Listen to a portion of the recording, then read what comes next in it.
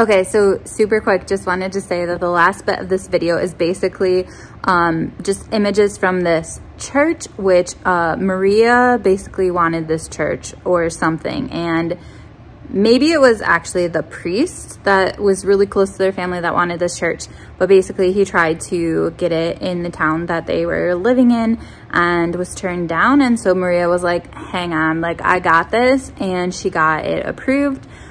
So I guess the priest that was involved with their family, that sounds shady, but I just mean like close with their family, was really into like helping lepers and stuff like that. So there's a lot of images in the church, of lepers and just of like kind of service to humanity and stuff like that. So yeah, please enjoy, pictures from this church. And that was basically the last thing that we did before we went home.